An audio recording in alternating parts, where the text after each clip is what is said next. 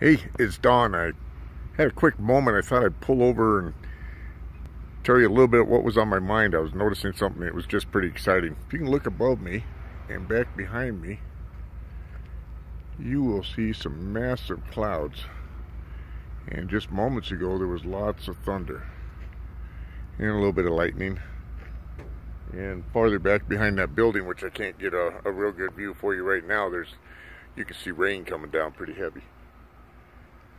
Right up there is the sun shining through, and you get out in this direction and it's awesome. Look up there. Standing here, I'm literally right under the clouds at the edge of it, so you can see what's fixing to come, or you can see where you want to be. Business is pretty much that way too. You can stay where you're at and let happen what happen. Make the same kind of income.